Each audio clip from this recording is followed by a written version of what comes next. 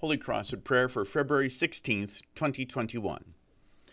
In the name of the Father, and of the Son, and of the Holy Spirit. Amen.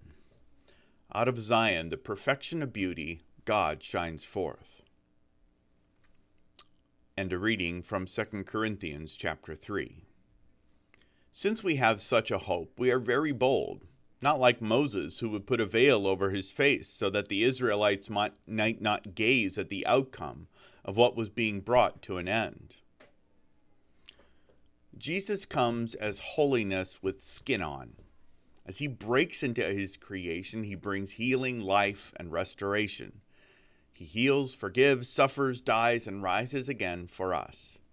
We need not tremble before this holiness.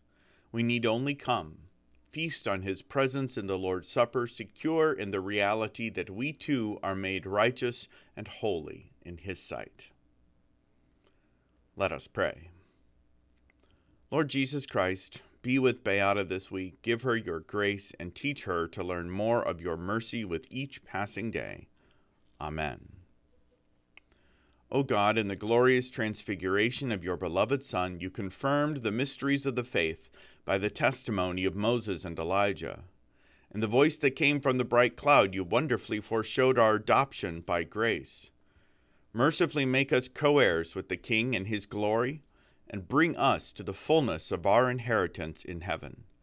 Through the same Jesus Christ our Lord, who lives and reigns with you and the Holy Spirit, one God, now and forever. Amen.